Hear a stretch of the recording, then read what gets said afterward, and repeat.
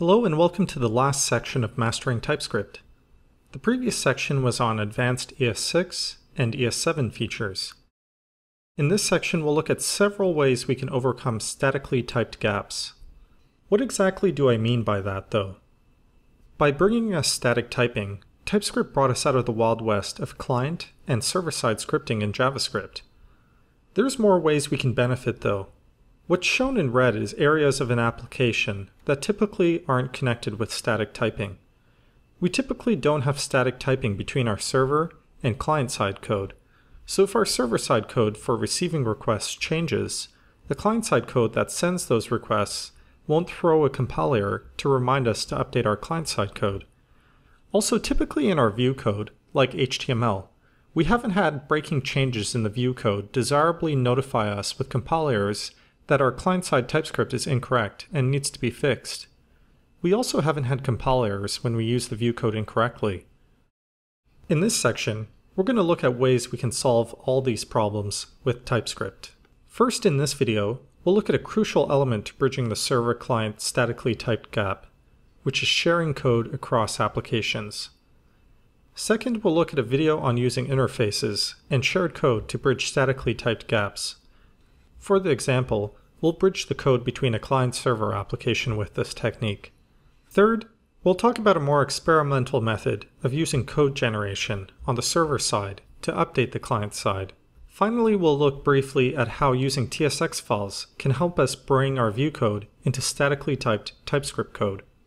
Now we begin our first video on how we can share code across applications. There's lots of ways of doing what we're going to talk about in this video. And so we're just going to do an overview of some of the basic principles. We'll talk about storing our code in one application and then pushing or pulling the code to or from the other application. Additionally, we'll look at storing the code separately and pushing or pulling the code to or from our applications. We'll also look at what's done in the Slice of Pizza sample application. In our Slice of Pizza sample application, we have our server app and web app. Sometimes we want to share code such as utility classes or interfaces between these two applications, or even other applications we work with. There's two main solutions we can use. The first is to move the code outside our applications, then either push the code from this area into our applications, or pull it into the applications from one of the applications individually.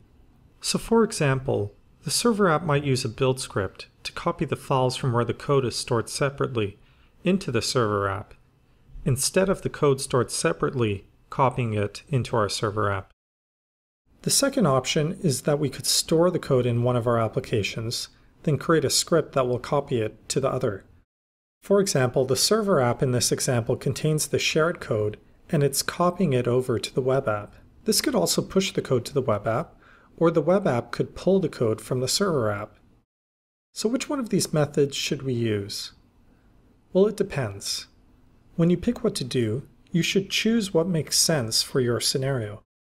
In the case of our sample application, I'm storing our server model interfaces in the sample app, then pushing the changes made to the server interfaces to the client side in the server app's build script. The reason I'm pushing the changes from the server app is because it's an easier setup to ensure the web app has the correct interfaces. So what about pulling changes?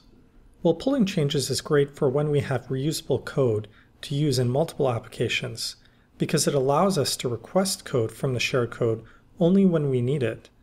For example, if we were to make a breaking change in our shared code, we would only be forced to change applications that request the new code.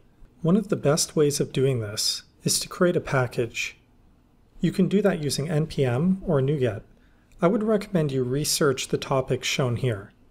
For npm, a private npm repository allows you to privately keep and share packages across projects very easily. I would highly recommend it if you were to work with a team of programmers where you want to distribute the packages amongst your team. Another topic you could look into is using a local npm dependency. This allows you to specify a local file path that your package is stored at, then install it as a package of the current application. Finally, if you use NuGet, there's always the ability to create and install a NuGet package locally. In this video, we looked at sharing code across multiple applications. I would recommend you research and try out what was discussed in this video to find out what works well for you. You might even find better ways of doing this. In the next video, we're going to look at how we can bridge the server-client statically typed gap by using interfaces and a shared configuration.